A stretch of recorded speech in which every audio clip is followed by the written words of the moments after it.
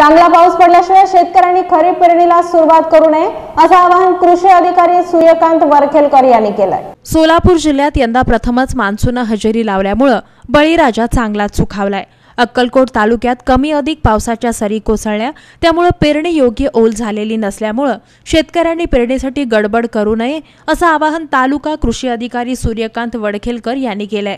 अक्कलकोट तालुक्यातील शेतकरी तूर पेरणीला जास्त प्राधान्य देतात। शेतकऱ्यांची रासायनिक आणि जैविक बीज प्रक्रिया केलेलीच बियाणं वापरावी, त्यामुळे उत्पादनात वाढ होते असा सल्ला सुद्धा कृषी अधिकाऱ्यांनी यावेळी दिलाय।